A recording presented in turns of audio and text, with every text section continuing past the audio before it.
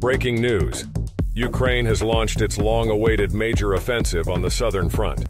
Western tanks and IFVs like the Leopard 2 and the American Bradley were seen taking part in large formations attempting to break through Russian-held positions in the Zaporizhzhia region, marking the start of the offensive.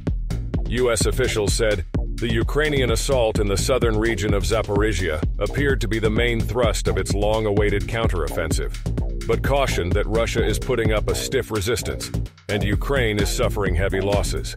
Ukrainian and Western officials have warned that the counteroffensive would be difficult, even with modern NATO standard equipment.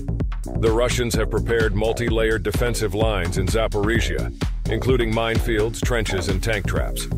Russian sources reported wave after wave of Ukrainian infantry and armor attacks in the south of the country for the fourth consecutive day. Russian Minister of Defense Sergei Shoigu claimed Moscow forces had defeated a large attack by Ukraine's 47th Mechanized Brigade in a 2-hour battle.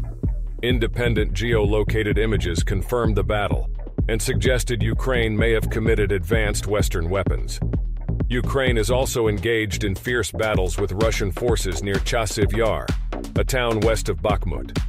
Russia has performed well on defense initially, but Ukraine's offensive just started and could last for months. Ukraine's main goal is to break Russian lines in Zaporizhzhia and threaten the land bridge that connects Russia to occupied Crimea, paving the way for a possible future attempt to capture the contested peninsula.